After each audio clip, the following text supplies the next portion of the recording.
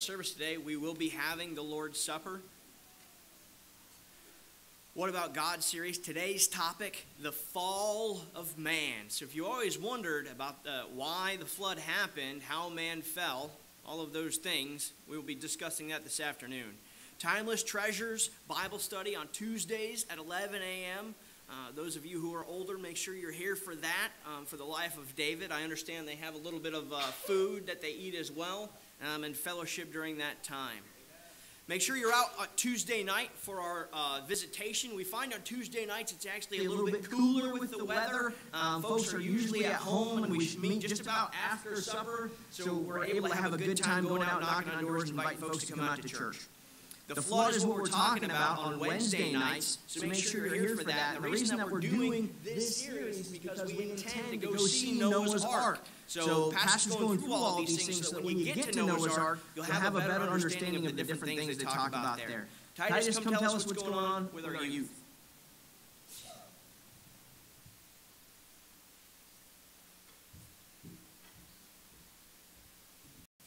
It would take more time than I have to fulfill that request, but we are going to Canada this me and Brenda, and then it's gonna the youth are invited. No, I'm kidding.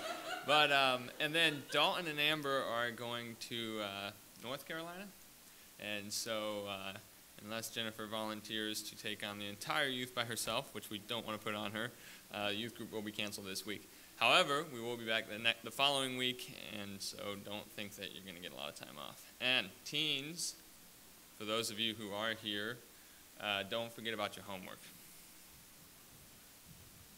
That was ominous. Don't forget about your homework. I do not see Mr. JB. Is he in here? No?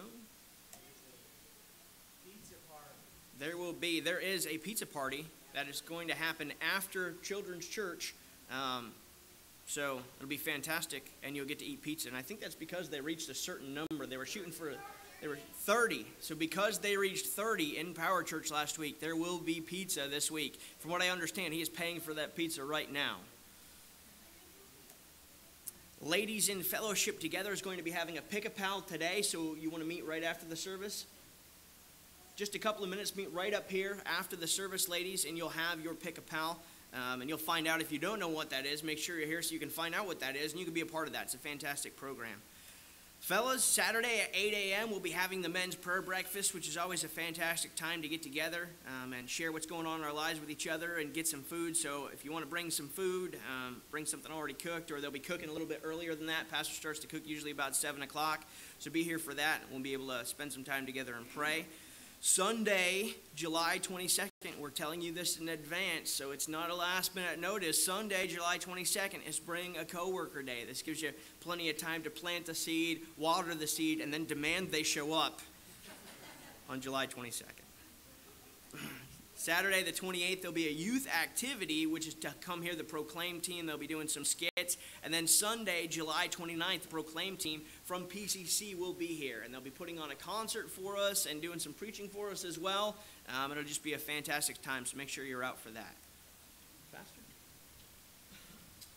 Okay, Josh, come on up. Josh is going to lead music for us as we continue on. And children, you are dismissed. Mr. JB, there you go.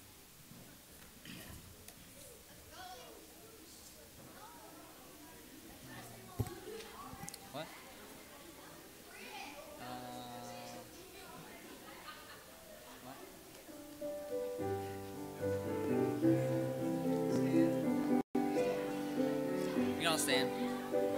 Sorry.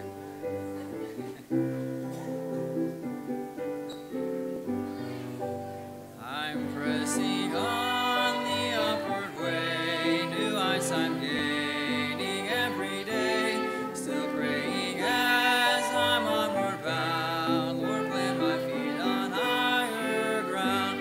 Lord, lift me up and let me stand by faith on heaven's stable land.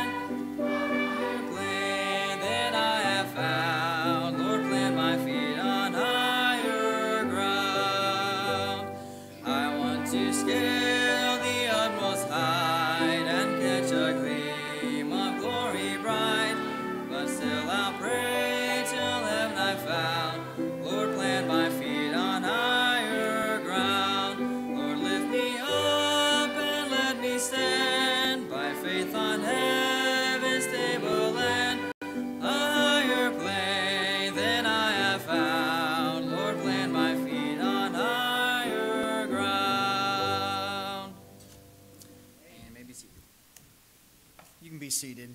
Let's open up with a word of prayer. Father, thank you for the wonderful day that you've given to us. We thank you for your grace and all that you have done to bring us to this point today where we can be together to hear the word of God.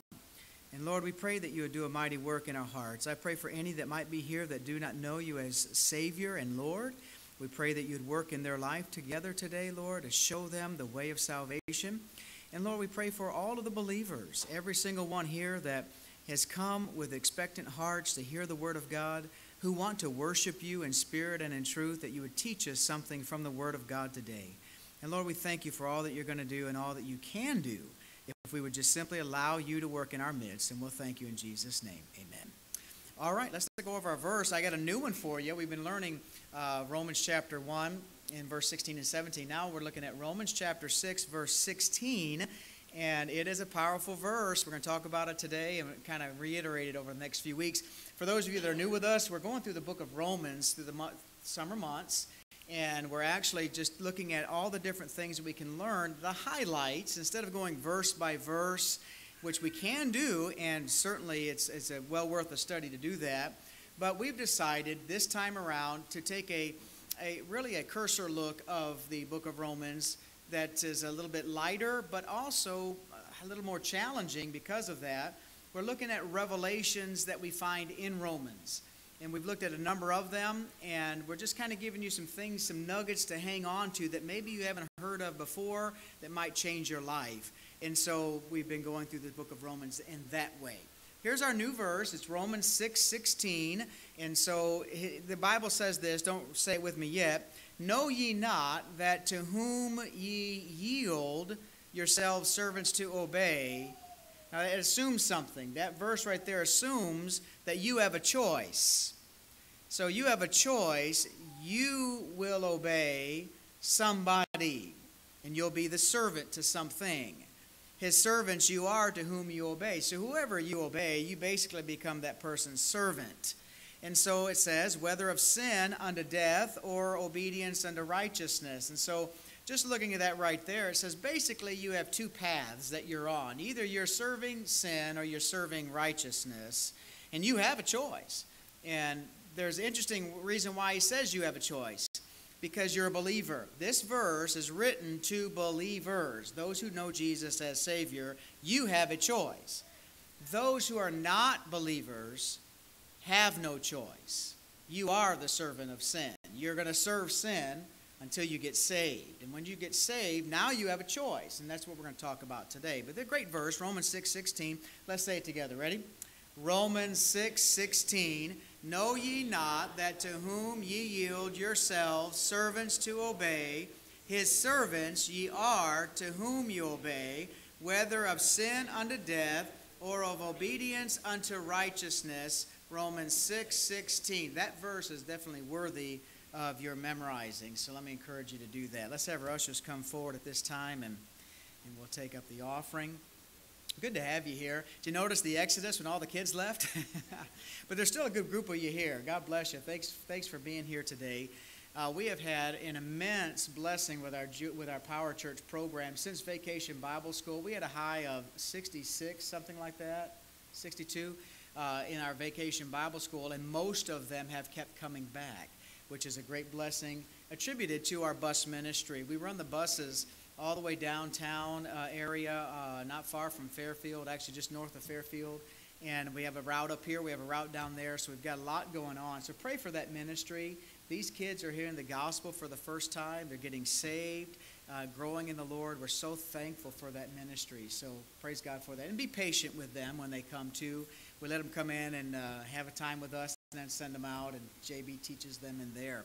And so looking forward to seeing how God continues to work. And so that's a blessing, but we're also glad to have you with us. I know we have some first-time guests I met when you first walked in. If you'll take that and drop that little card in the offering plate, that'll help me get to know you a little better. Now I can pray for you there as well.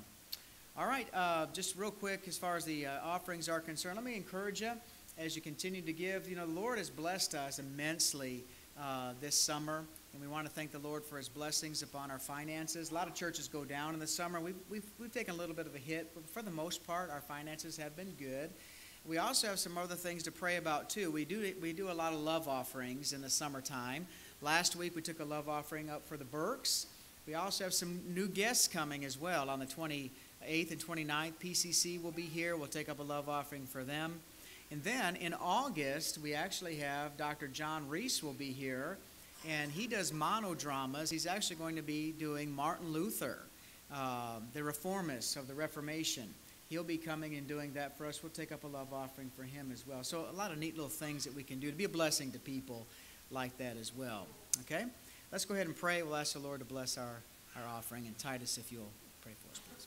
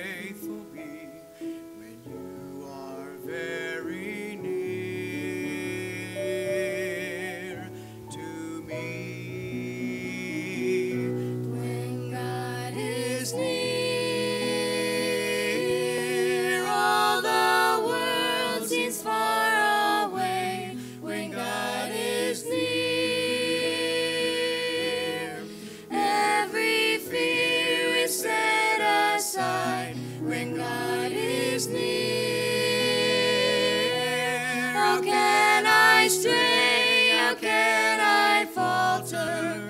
I'll stay upon the altar. I know my God is near.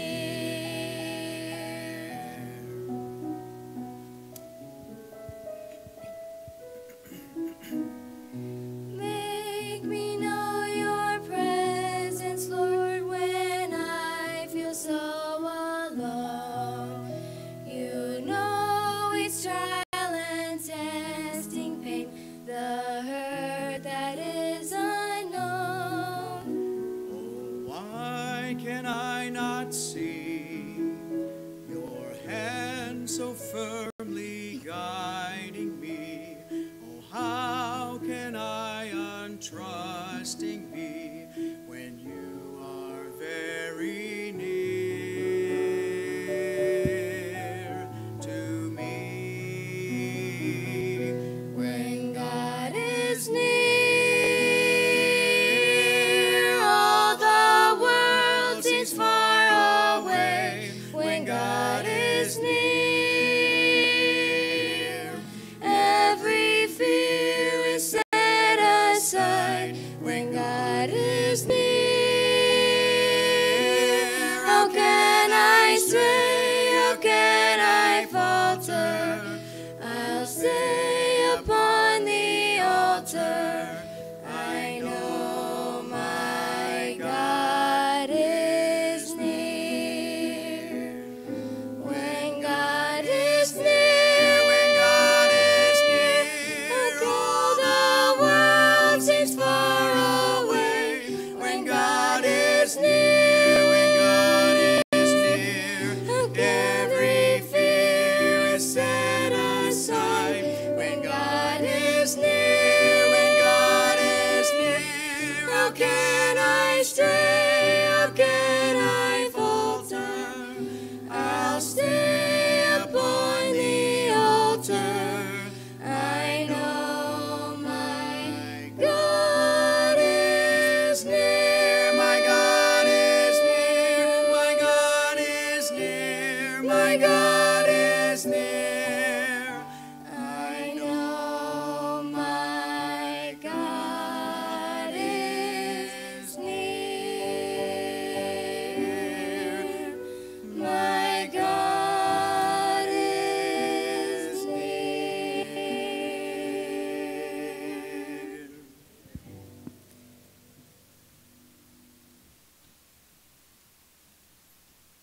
It's wonderful to know that God is near. In all of the areas of our life, circumstances that we go through, you know that God is here with you, speaking to our hearts, carrying us through, and always there faithful for us. Let's take our Bibles and turn over to Romans chapter 5. Romans chapter 5. And I'm excited about the Lord's Supper we'll be having right at the end of our service. But before we get to that point, I want to prepare our hearts for that. And as we go through the book of Romans, we are in the chapter mentioned, chapter 5. But before we get into that, I got a couple of funnies for you. I love jokes. I love little funny things. And these are cute. I guess a kid wrote these. I don't know. Maybe it was an adult feeling funny. Why do bees have sticky hair? You can figure this one out. Because they use a honeycomb. I like that one. Why did the cookie go to the doctor? He felt crummy. Okay, you got it. Those are cute, aren't they? Those are clean. Those are clean jokes. There's a lot of wicked stuff out there, but those are some that you can share. In our sermon series in the book of Romans, we are calling this Revelations from Romans because we're revealing things that are new. Or not necessarily new, but maybe new to you, maybe new to me. Things that we need to learn and know. We talked about how Paul, really, as he wrote this book, we can almost say Romans is the gospel according to Paul. You have Matthew, gospel according to Matthew. Mark, the gospel according to Mark. Luke and John. Really, when you look at the book of Romans, Romans really is all about the gospel and the power of that gospel. And what we see in the book of Romans is that Paul was obsessed with it. It wasn't just something he talked about every now and then, but he truly was obsessed with the gospel. So much so that he would give his life for the gospel. Not only live his life for it, but actually give his life. He would die for the gospel. And as you read the book of Romans, it is a stately book. It is full of doctrine. It is full of truth. It's full of everything really that you need to know for salvation and how to walk as a Christian. I would also dare say, if you only had one book of the Bible, get this, if you only had one book of the Bible, Romans would do it all. It would tell you about Jesus. It would tell you about salvation. It would tell you about the Holy Spirit. It would tell you about sin, how to have victory, how to treat one another, how to have the power of the Holy Spirit in your life. Romans really is the Bible encapsulated in 16 chapters. That's how great Romans is. But God gave us so much more than that, but He gave us Romans to help us to understand so much of the gospel. So as we look at Romans, these are things that we're going into. We've already seen the revelation of the gospel, how that the gospel is more than just Jesus died and was buried. What did I leave out? Jesus died on the cross, He was buried, and what's the third thing He did? He rose again. The gospel is about the resurrection. You can't leave Jesus in the grave. You can't leave Him out. You can't leave Him in the grave. You've got to make sure He rose again. And the Scriptures bear that out very clearly, that it's all about that. The gospel is twofold. One, that He died on the cross to defeat the penalty of sin in your life so you don't have to go to hell. Amen? But it's also, secondarily, the power of the gospel. Because He rose again, you don't have to live in sin anymore. That's the power. That's the twofold part. That's a revelation from Romans. A lot of people look at Jesus died on the cross, He was buried, and so I don't have to go to hell. But He rose again, so you don't have to sin anymore. And we leave that out. We'd rather go on in our sin. We go on in our mediocrity and keep our flesh still leading us every day. And yet we leave that out. So that was a revelation that we saw. We also saw the revelation of faith, that really this whole thing is about faith. It is.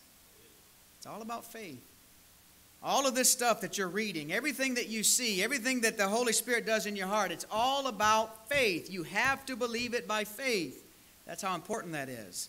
We saw the revelation of that. We saw last week the radical gospel of grace and a revelation of grace. It's the grace of God that makes it all possible. And we saw all of that last time. So today, I want to continue with chapter 5, and I want you to pick up with verse 12, and I want to talk to you about 3 kings. 3 kings. Now, there are 3 kings that rule and reign in your life as a believer. At one point or another, all 3 of these have been part of your life. There are 3 of them that's mentioned in chapter 5 and chapter 6. And I want to talk to you about that today. So the title of the message is The Reign of 3 Kings in Our Life. Let's start with verse 12, and then we'll pray right after that. But look at Romans chapter 5 and verse 12, and follow along with me if you would, please. The Bible says, "Wherefore, as by one man sin entered into the world, and death by sin, and so death passed upon all men, for that all have sinned. So that one man, sin entered into the world." Who was that one man? Everybody say his name. Adam. By that one man, sin causes everybody to be a sinner. That just doesn't seem fair. We'll get to that. "For under the law, sin was in the world, but sin is not imputed when there is no law." And he explains, "Nevertheless, death reigned." There's the word reign, like a king reigns. First king we're going to see. "Death reigned from Adam to Moses, even over them that had not sinned, after the similitude of Adam's transgression, who is the figure of him that was to come." Let's stop right there and pray as we talk about these 3 kings. Father, thank you for the opportunity to share. I pray that you speak to our hearts. And Lord, I pray for your grace. We are of all men, Father, truly grateful. For we sit here this morning understanding what you did. We understand by faith through the Word of God that we're just sinners saved by grace. Lord, we deserve hell because of our sin. God, we were separated from you. And we thank you, Lord, for all that you have done to bring us together, for bringing us back together with you, Lord, through your grace and all the work that you've accomplished. So, Lord, we pray for your help now. Speak to our hearts, we pray in Jesus' name, amen. Brother Mowers, can you make sure all the doors are shut? Thank you, brother. So, the first thing I want you to see is the reign of King Death. Everybody say King Death. King Death. And it's really right there. We saw that in verse 12 and 13 and 14, that death reigns. Now, I want you also to understand this, that as far as King Death is concerned, every one of you have King Death in your life. You're going to die. And it reigns supreme in all humanity. King Death. Death reigns. And you have no choice in the matter. No choice. You are going to die because you are of Adam. But beyond this physical death, also we understand that every single person that's brought into the world, death spiritually reigns also. There's a spiritual death that every single person has to deal with because you are from Adam. That just doesn't seem fair, does it? We'll get into that. Okay, just look at verse 13. The Bible says the law was given, for under the law sin was in the world, but sin is not imputed when there is no law. Imputation, we talked about this a few sermons ago. The imputation means applied to you. Well, how do you know that something is wrong if you've never been told that it is wrong? Have you ever walked across some really nice grass and you realize you weren't supposed to walk on that grass? We just went to Chicago, my wife and I and our kids, and there's a lot of beautiful places downtown Chicago. I mean, it's just pristine how they take care of a lot of those places. A lot of big cities do that. Can you imagine, like my wife, every time we go by, we're driving in the country, she sees some beautiful grass. She'll say, can you stop so I can take my shoes off and put my feet in that grass? I think I've done that once. It's just kind of weird, on a highway, and my wife's running out, her feet in the grass. She likes to do that. But when you're in Chicago or you're in a big city and the grass is so beautiful, it's landscaped, there's rocks, there's palm trees or whatever it might be, that's all landscaped, so beautiful. And you realize there's no sign there, but you're thinking, I just want to walk on that grass. So off come the shoes, off come the socks, and you're just walking in that grass, just enjoying that grass. Then the park ranger or the park manager comes up and says, get off the grass! You say, whoa, wait a minute. I didn't see a sign. There was no sign there to tell me that that was wrong. So how could it be wrong? Well, it was wrong because there was a law, there was an ordinance. You just didn't know about it. And so now you do. And so what a lot of people do, they put a sign in the yard that says, thou shalt not walk on the grass. It says, keep off the grass, stupid, right? What we're finding in this passage, this is simplified as simply this. From Adam to Moses, Adam sinned. And as you read all of the scriptures in chapters 1, 2, 3, 4, and 5, you find all those people sinned, but there was no law. There was no 10 commandments given, right? Thou shalt not kill. When was that given? Moses. Long time after Adam, after the flood. Those laws were not given. So what God is saying is the law was being broken. You just didn't know about it. So therefore, imputation of that is not applied to those people from Adam to Moses. Now, they still die. They still go to hell for another reason we're going to get into a moment. But the imputation of that law, as far as they're concerned, was not applied to them until the law came. And it said, thou shalt not kill, thou shalt not covet, thou shalt not lie, thou shalt not bear false witness. All the thou shalt nots and all the positive. You shall have no other gods before me. You shall make sure that you remember the Sabbath day to keep it holy. You should honor your father and mother. All those 10 commandments that are there were given so that you would know what is right and wrong. But what about before the law? Death still reigned because of sin. And that's the key. Sin and death reign in every single person's life, even before the law and after the law Doesn't matter. Everyone dies because of sin. The imputation of the law is even more accountability on those people afterwards. And so there's no choice. From Adam to Moses, the reason people died was because of the sin and sinful nature. The thoughts and imaginations were only evil continually. So then God sent the flood. Remember the story of the flood? Destroyed all of mankind and started over with Noah and his 3 sons and their wives. And so the law was given, we're told here in this passage of Scripture, to reveal the sinfulness of our soul, to help us to see how sinful we really are. You're in chapter 5. Would you look at chapter 7 real quick and look at verse 7, 7. Paul there says, "What shall we say? Is the law sin? God forbid. Nay," here it is, "I had not known sin but by the law. For I had not known lust, except the law had said, Thou shalt not covet." Isn't it interesting? Sin, taking occasion by that commandment, wrought in me all manner of concupiscence, for without the law, sin was dead. I was alive without the law once, but when the commandment came, sin revived, and I died. And that's why, beloved, when you tell people about Jesus as your Savior, you want to say, listen, I want to win someone to Christ. Pastor, how do I do that? We tell you this all the time, again and again. You have to convict that conscience. People do what they do today. They don't even realize they're doing anything wrong. People commit immorality. They do all sorts of vile and wicked things, and they don't even know it's wrong because no one's ever told them it's wrong. We have taken 10 Commandments out of the school system. What do you expect these little kids are going to learn? They're never going to be told, "Thou shalt not steal." They're not going to be told, "Thou shalt not lie." They're not going to be told, "Thou shalt not commit adultery." They're not going to be told those things. Oh, I'll do that in my home. Do you? Do you do that in your home? What about the normal person that's out there today?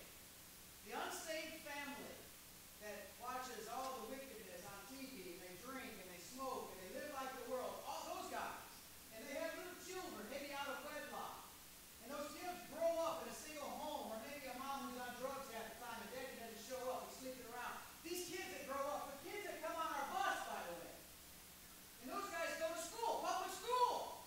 Well, they never see the 10 Commandments. They never see God's law. They never see any of that. Everything's on the phone or on a video game, year after year after year, and now they're 18 years of age. And they're sleeping around or getting drunk and they're committing all kinds of vile and wicked things. And you say to yourself, why are you doing that? Because of what I always did. My mama did it, my daddy did it, my cousins do it. Hey, half of them are in jail. What do you expect? So how do you win that person to Christ? Give them the law. Tell them what God says. Did you know the Bible says, "Thou shalt not steal"? I didn't know that. You know the Bible says, "Thou shalt not commit adultery." I didn't know that. My friend thought it was bad because it's not true. I didn't know that. See, when the law comes in, guess what? Sin revives. It becomes real. And they say, "Whoa," and then I die. Meaning, I realize that I'm in trouble. That's why when we present the gospel to people, we always present the law first. We always say, the law is your schoolmaster to bring you to Christ. The picture is, tell somebody, you can say, you know what, have you ever stolen? Have you told a lie? Have you committed adultery? Yeah, no. And God says you're standing before a holy God and give an account for that one day. What am I going to do? You're dead, man. You're dead. What are you going to do? I don't know. What do I do, Jesus? And then the conscience is awakened. You need to repent, trust Jesus Christ as your Savior. There's such a weak gospel. People preaching such weak things these days regarding the gospel. So clear in the scriptures what we need to do. And so here's the issue. And Paul simply says, the law came, sin revived, and I died. And so from Adam to Moses, before the law actually came, people were dying, committing wickedness and sinfulness and all of that. Without the law, they still died because of their sinfulness. They will still die and go to hell. But I do believe scripturally that there are degrees of punishment in hell. Not that one is better than the other, but to go to hell is the worst thing possible. But there are degrees of punishment. Those who never heard about Jesus as their Savior will still die and go to hell and burn forever. Those who have heard about Jesus, know about Jesus, and still reject Jesus, hell will be hotter for you. That's scripture. Okay? And so the point, the law puts parameters around our will, a line that we're not supposed to cross, and it reveals who we are. That death is reigning in me. The law simply reveals who I am. You sinner. My wife tells the story. She told me this when I was just dating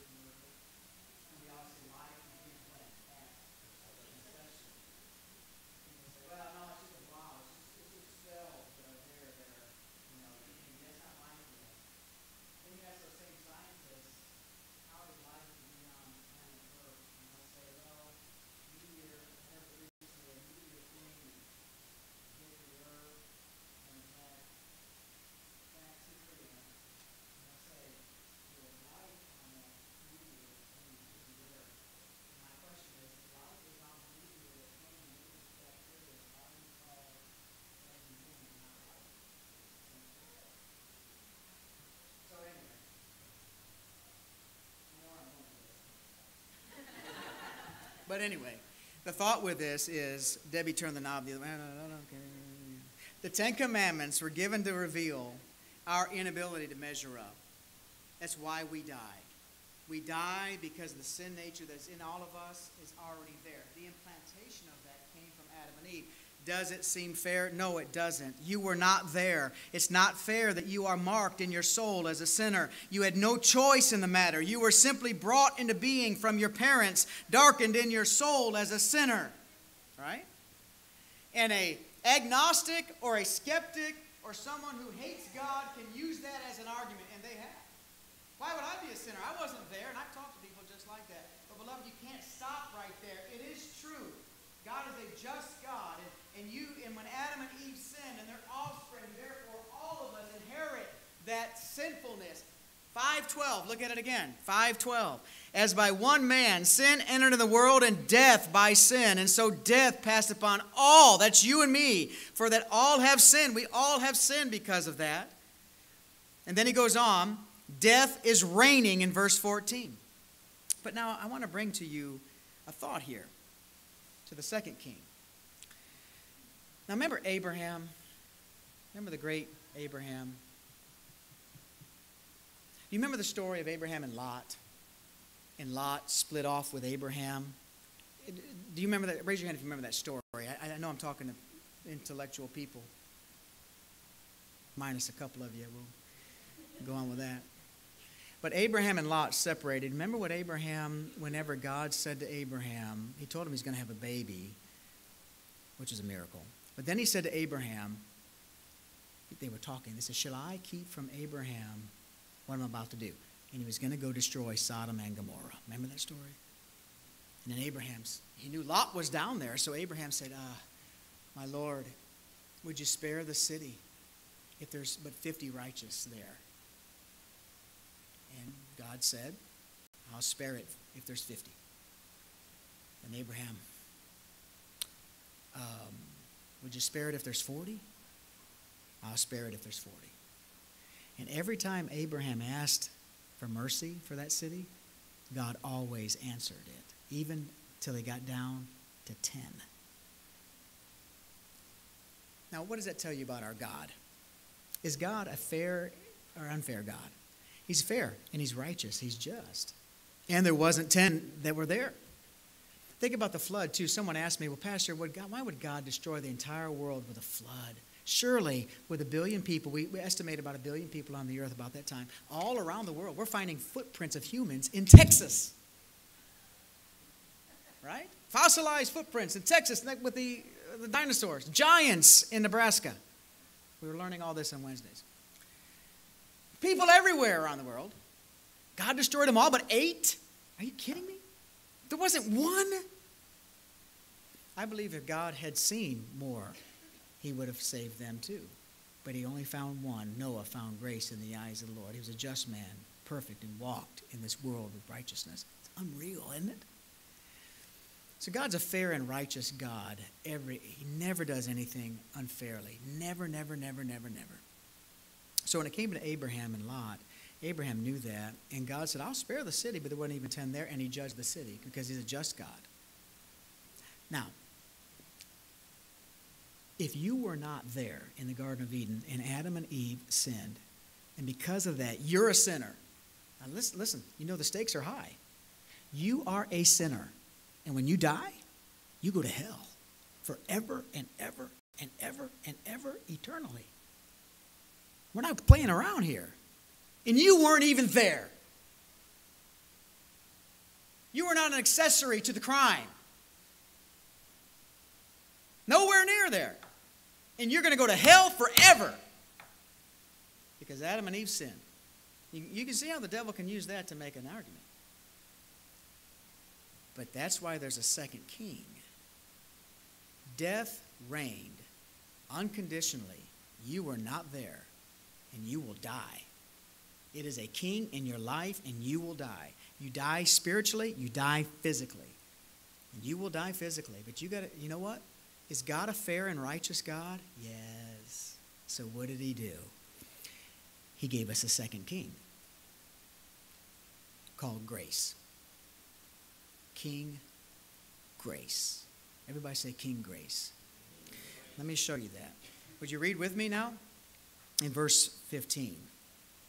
But not as the offense, so also is the free gift. For if through the offense of one many be dead. Now keep this in mind. Don't get confused by the word many. What he's going to say here, he's comparing one versus many. One versus many, all the way through here. So through the offense of one, that's Adam, many be dead. That's you and me. But then look what he says. Much more the grace of God and the gift by grace, which is by one man, Jesus Christ, hath abounded unto many. So he says, one man, Jesus, takes care of death. Right? And not as it was by that sin, by one that sinned, so is the gift. For the judgment was by one to condemnation, but the free gift is of many offenses unto justifications. Now get this. King Death is reigning spiritually, but now he's given us King Grace to offset King Death. Keep reading. For if by one man's offense death reigned, by that one man, much more they which receive abundance of grace and of the gift of righteousness shall reign in life by one, Jesus Christ.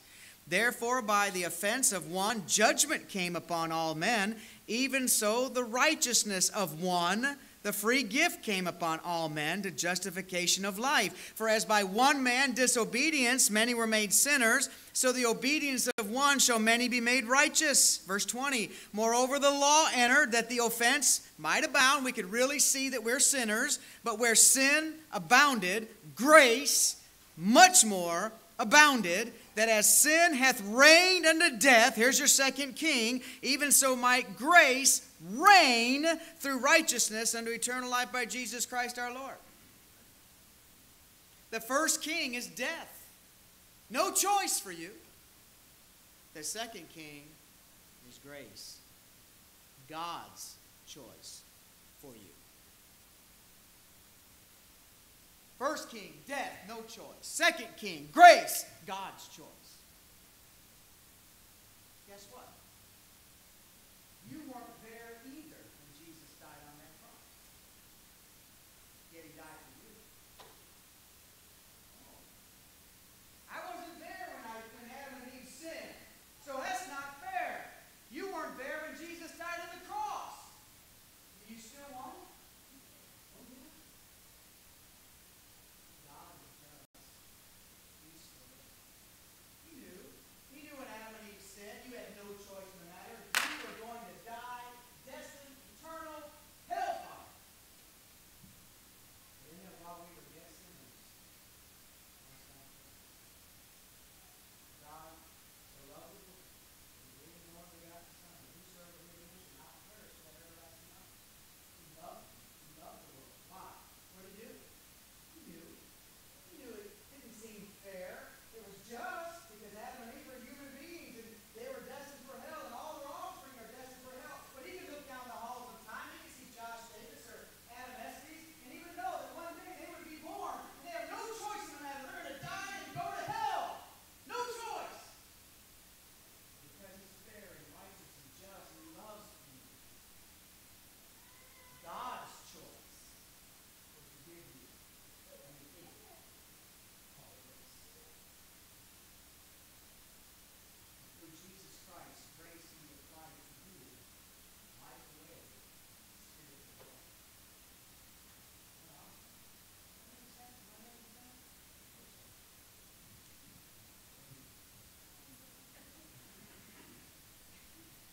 Walking. Don't make sense. Why do you keep doing that? King Grace, God's choice. See, one man represented many in Adam, so Christ, as one man, represented many, all of us. If we trust Him as Savior, we can have His grace, and grace is now reigning. Grace reigns in this world right now. All you have to do is tap into it. Reach out by faith, trust Jesus as your Savior, and death is conquered. It's conquered. Spiritual death is conquered. That's why it's called born again. You know, whenever you are born physically in the world, you are born as a sinner. You are born in a sinful condition, destined for hell. When you get born again, you are birthed into a new life by grace. Forever in heaven. That's why we're born again. God has written that so clearly. So here's this grace. You are a sinner. Adam sinned. You had no choice. You were not there. You are not alive. King Death and sin reigns in your life. But God has by grace chosen a new king to make a way for you to be redeemed, a way for you to escape this situation, this death penalty. He's brought in a gift of grace through Jesus Christ. Now, when you receive Jesus as your Savior, you are alive. And now you have a new life to live. You can choose to serve the Lord Jesus Christ. And for all of us here this morning, if you've trusted Jesus Christ as your Savior, you have a new king in your life. It's called grace. Can I get an amen? So how many of you are saved? Yeah. How many of you done that? Have you trust Jesus as your Savior? I'm just asking. Because you know who you are. You know if every day of your life you're living and King Death, King Sin runs your life. Because he's a king. He's going to rule you. So you sin. Yes, sir, I'm going to sin because that's who you are in your heart. When you trust Jesus as your Savior, grace comes in, cancels the sin, the penalty, power, and gets you the third thing. Now you have a choice. See, the first one, no choice. The second one, God's choice. Give grace to the Lord. Third thing, your choice. In the King of Jesus. King of Jesus. Everybody say King. King Death, King Grace, King Jesus. King Death, no choice. King Grace is God's choice. King Jesus, your choice. What does that mean? Well, look at the last verse of chapter 5. That as sin hath reigned unto death, even so might grace reign through righteousness unto eternal life by Jesus Christ our Lord. Everybody say Jesus Christ our Lord. Yeah, it's him, right? The reign of Jesus is your choice. He has taken care of it. The way that God gave grace is through Jesus Christ. I love the story of David and Goliath, don't you? Love that story. I always like it when a little guy beats the big guy. Well, you know how David is. David is a picture of Jesus all through the scriptures. David is we know that Jesus will be called the son of David. He's in the line of David the king. He's in the line of David in so many ways, so many spiritual pictures. David after God's own heart. Well, David, when he killed Goliath, was a beautiful picture also of this right here. One man representing many. See, when you had the Philistines there in the valley of Elah, and they were up on one side and the Israelites on the other side, and the big giant came walking down, and the earth thundered at his steps, and the rocks trembled. While he was standing there, he said, "Give me a man." He says, "If I win, then all of us be your servants. You win, send me one, and one man will represent all of y'all." He didn't use y'all. King James is not always Southern. One man, all y'all, fight together. So, what did David do? Well, David was pure in heart. He was anointed by God already to be the king. Great man of God. He was from the tribe of Judah. Jesus was from the tribe of Judah. So many pictures. And he goes out to the valley of the shadow of death, where death would be. And he takes the representation of sin and wickedness and all of that, Goliath coming down, and he conquers him in the name of the Lord. And victory was given to everyone. You know that story. What has happened with the Lord Jesus Christ when he died on that cross? Now get this, when he died on that cross, he took all sin, all of death, the power of sin was reigning over all mankind. Death, death, death, death, death, death. And Jesus hung on that cross and died. Death, death, death. The bars of sin Jesus died. The reign of death. Hell was exploding in laughter and joy and hallelujahs. We got him, we got him, we got him, we got him. Until the third day. What happened on the third day? Man, oh man. Chains of sin, the chains of hell and death were bound in Jesus Christ, the Son of God. And he broke those loose, and he came out of that grave. He conquered sin. He conquered death. He conquered the grave. He took the king called death, put him down, stepped on his neck, and he punished him and said, "You're done. No more will people have to die spiritually. No more will you cast people to hell forever and ever. I've conquered that. I've conquered you. I've conquered you." That's what Jesus did. All by the grace of God. In his resurrection. So when you trust Jesus Christ as your Savior, you enter into that scenario. You enter into that fact. You trust Jesus as your Savior. You're now saved from the spiritual death. That means, get this, you will never, ever go to heaven. That's it. You trust Jesus as your Savior. You believe what he did on that cross. You apply that by faith in yourself. You will never experience spiritual death. You conquer. Isn't that cool? Love it. Problem is, that starts is understanding. We don't have to do it. That's why it's understanding. Quickly. How do I do this quickly? It's your choice. King Jesus now is in your life. And so he says in chapter 6, verse 1, "What shall we say then?" Good question. Shall we continue in sin that grace may abound? Well, remember, you were a sinner. Sin was reigning in your life. But now you're saved now. Sin doesn't reign in your life anymore. Jesus is in your life.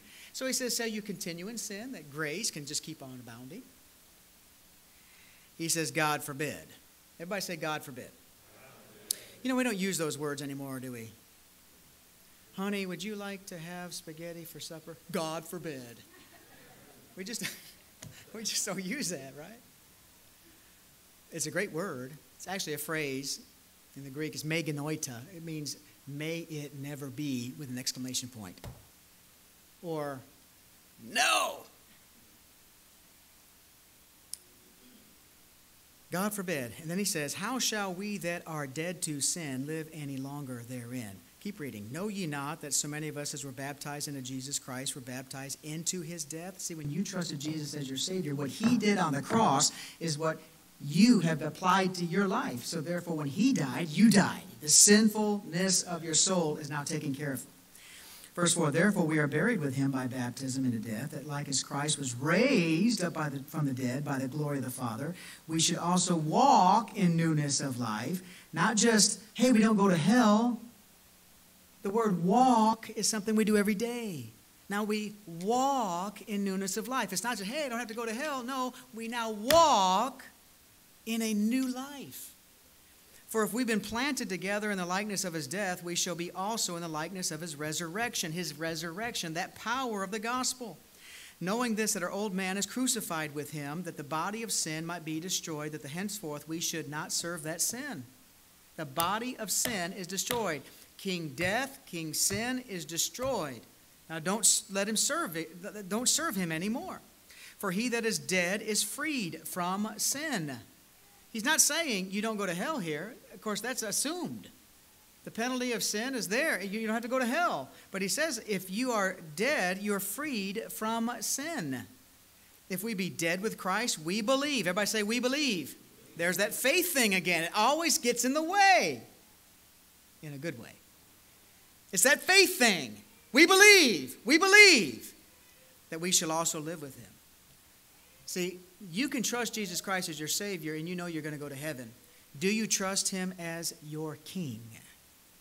So you don't have to sin today. That's what it's about. King Death was no choice. King Grace was God's choice. King Jesus is your choice to be saved and to walk in newness of life. Knowing that Christ, being raised from the dead, dieth no more, death has no more dominion over him. For in that he died unto sin once, but in that he liveth unto God. Oh, guess what? Verse 11, so you likewise reckon ye also yourselves to be dead unto sin, but alive unto God through Jesus Christ our Lord. Let not sin therefore reign. You choose. See, King Death, King Sin, still wants to reign in your life, but he simply says right here, you choose. Let not sin reign. You have a choice now. Before you didn't, but now you've got grace. King Grace is there in your life. King Grace says you can choose to say no to King Death and King Sin. Let not sin therefore reign in your mortal body, that you should obey it in the lust thereof. Here it is. Neither yield ye your members as instruments of unrighteousness unto sin, but yield yourselves unto God as those that are alive from the dead, and your members as instruments of righteousness unto God. For sin shall not have dominion over you.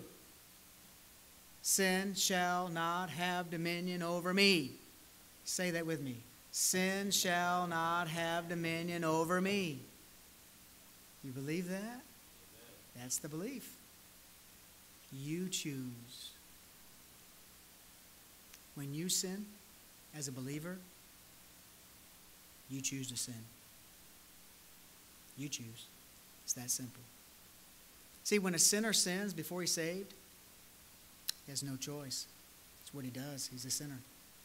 King Sin reigns.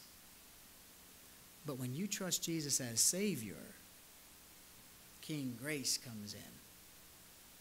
Now you have a choice. I don't have to sin. He gives you the power over that sin. I don't get it.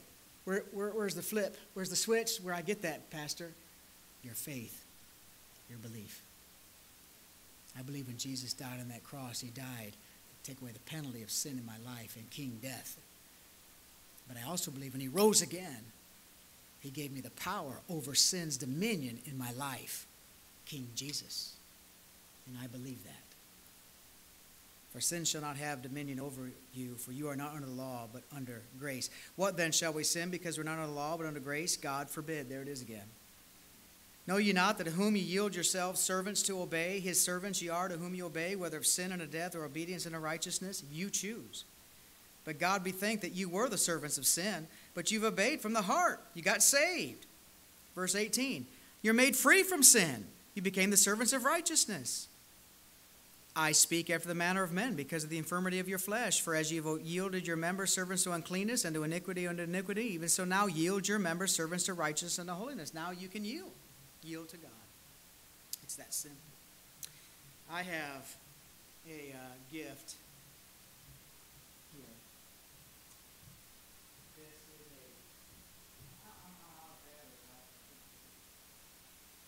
a this is a gift. It's a mouse. It's a golden mouse. Play with it.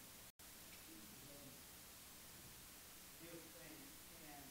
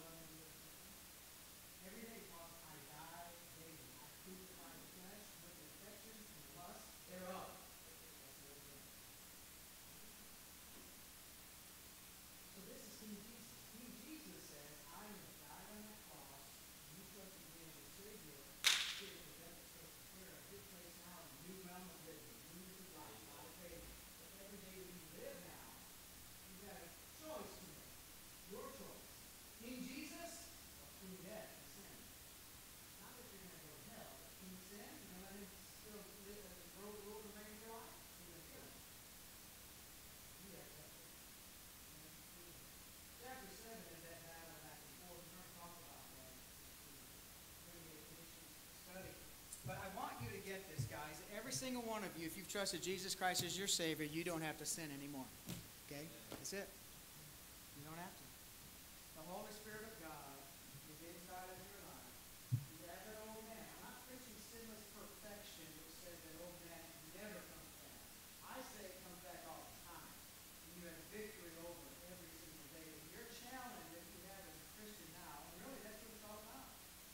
As you grow in the Lord, it's learning to become a better soldier, a better killer than that old man. New believers, they struggle with that old man all the time.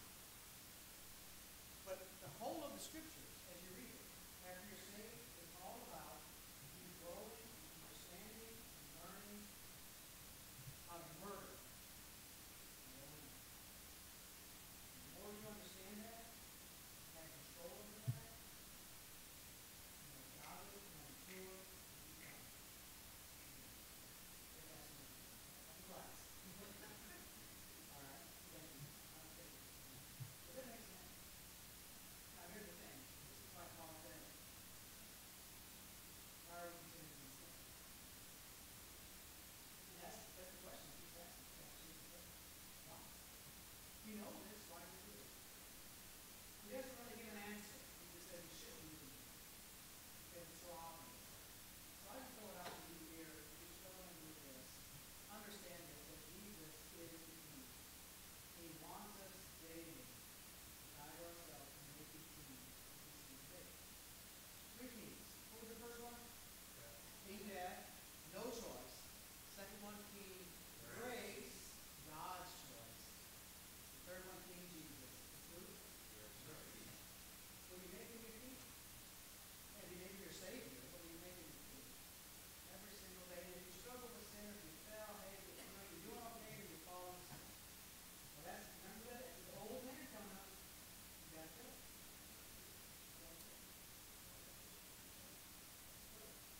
And so you can live. Don't ever be defeated. Understand that. Don't be defeated. If you have sin in your life, you fell, or whatever it might be in your life, you know Jesus as your Savior. You can kill that old man, that old sin. You can live. By faith, you trust in our faith, and allow Him to live in your life. What? If you're living in defeat or depression or whatever in your life, you simply don't understand what Jesus is. Turn it over to Him. Okay? We're going to have the deacons come on up at this time. I think those ladies just took off for the food, didn't they? We are going to have the Lord's